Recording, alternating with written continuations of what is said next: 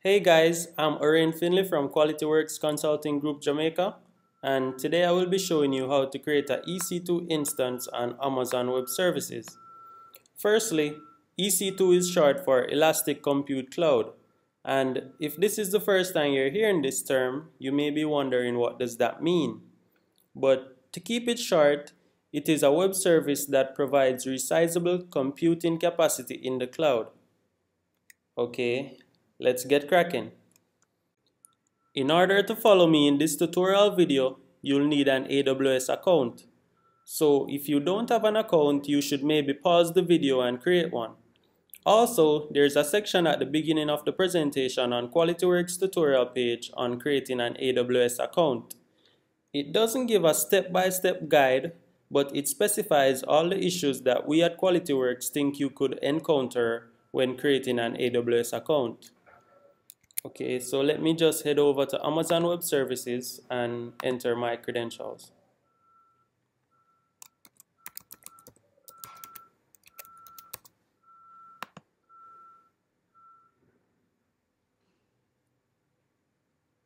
And let's head over to EC2 Virtual Servers in the Cloud. Okay, so here is where you create and configure your EC2 instances. If you had previously created instances or had any running, they would all be displayed here. Also, you would see your key pairs, security groups, and elastic IPs here as well.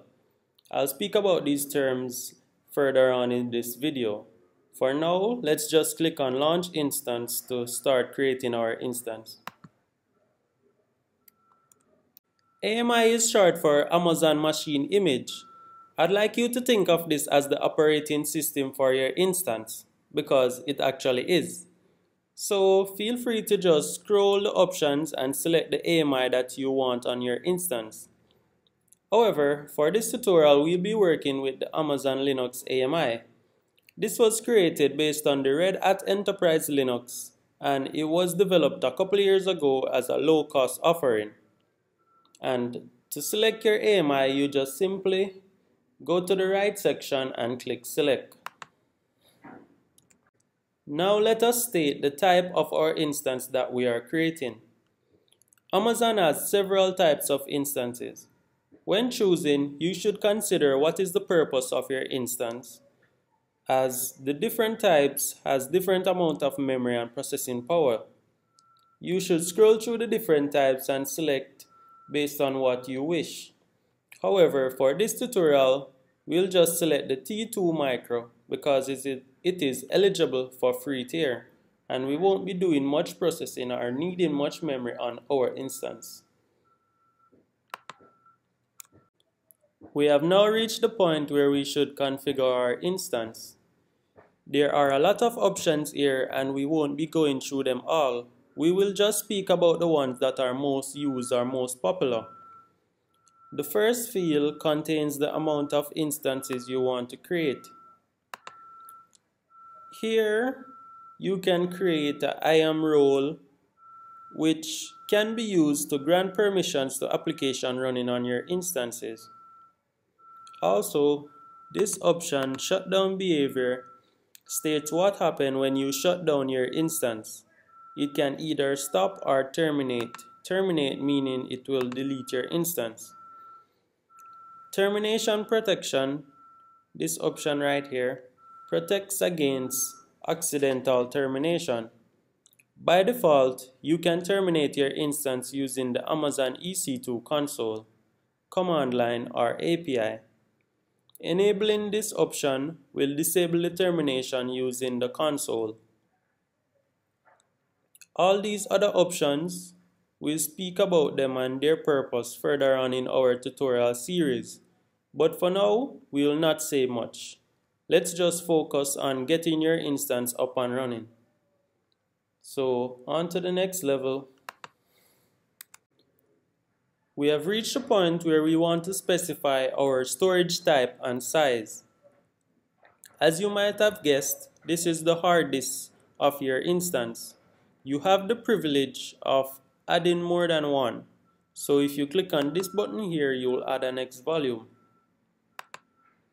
For this tutorial, we will choose only options that are eligible for Amazon free tier.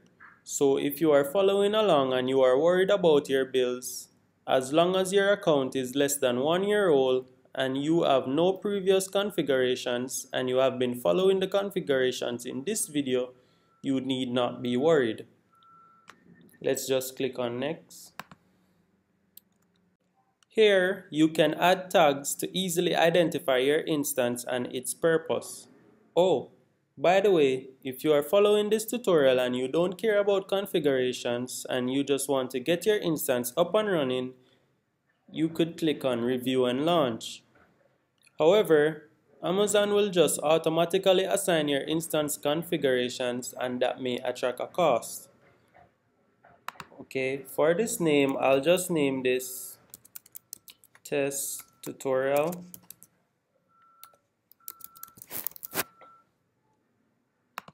And I'll add another tag by description.